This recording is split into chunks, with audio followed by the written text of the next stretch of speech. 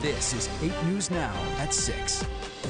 A reward is being offered for information leading to the arrest and the conviction of the person who committed the heinous murder of an elderly Las Vegas woman. Now, this August will mark 25 years since the disappearance of Ada Priolo, and anyone who was living in Las Vegas when this crime occurred will likely remember the details. Mrs. Priolo was kidnapped, then left for days inside the trunk of her car.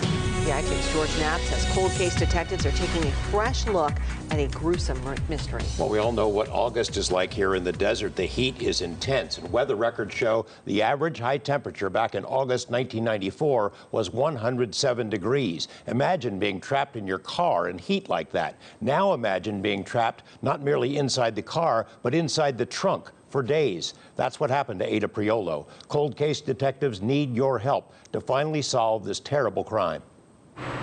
August 1994, residents of the Sartini Senior Housing Project were abuzz because one of their own was missing. 81-year-old Ada Marion Priolo was energetic, independent, and well-liked by her neighbors. Her disappearance set off alarm bells. Oh, yes, it is. It's very worrisome. I think that she was robbed or something. Ada's granddaughter, Tammy, was one of the family members interviewed during the police search. Nearly 25 years later, the pain is still evident.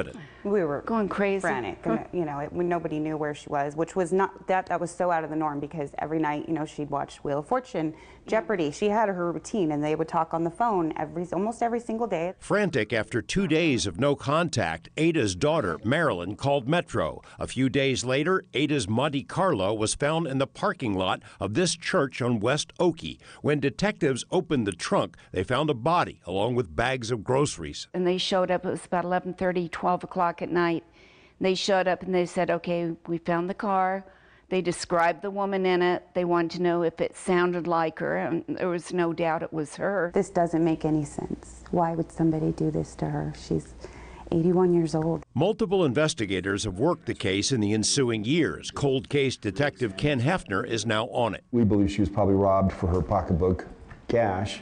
And how hard is it to get that from an 81-year-old lady? Detectives believe Ada drove from the Sartini complex to do some grocery shopping at Decatur and Meadows near her home. That's where she encountered her killer. Police say she and the groceries were stuffed into the trunk. Then the car was driven to the West Oakey Church just a few minutes away. The kidnapper walked away from the church, leaving Ada in the stifling darkness of the trunk on a day that likely hit 107 degrees. The chances of her being discovered in the very short time frame it would take for her to succumb to the heat is, very short. You could die, an 81-year-old lady could die in an hour in the trunk of a car. If that, yes. Police believe the kidnapper was a young male with a criminal record who lived in the general area near the church. Over the years, they interviewed several suspects and eliminated all but a few. But they need the public's help. Whoever did this may have talked to somebody else that they're close to, family members, boyfriend, girlfriend, and mentioned it in the past. Perhaps that relationship with those people have changed, and maybe they'll come forward and help us put this case to rest. In the meantime, the cold case team is taking a fresh look at physical evidence, fingerprints left on the trunk, and possible DNA evidence from inside the car, using advanced screening that wasn't available years ago. Nearly 25 years have passed, but Ada's death is still an open wound for her family. It's her mother, and she has never had closure. You know, we don't have none of it makes any sense.